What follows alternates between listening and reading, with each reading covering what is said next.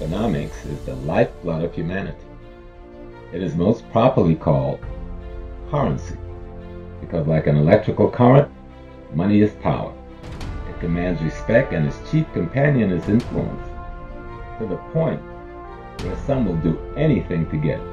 Wall Street is the cornerstone of American economic commerce. So really, if you talk about slaves as commodities and the trading of slaves and the ability to make money from financial assets, I mean, Wall Street is a part of that tradition. This is one of the most important historical areas in the Western Hemisphere in relationship to the slave trade system and those that were involved in it.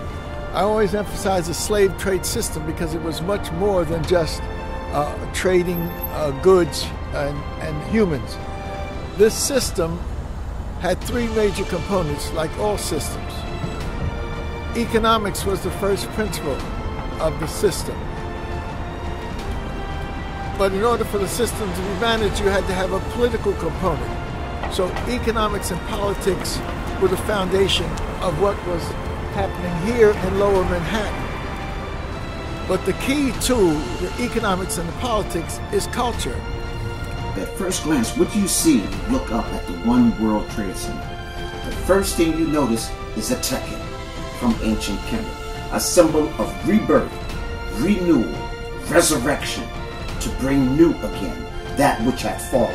The current of economics can be likened to the current of a river. It must flow.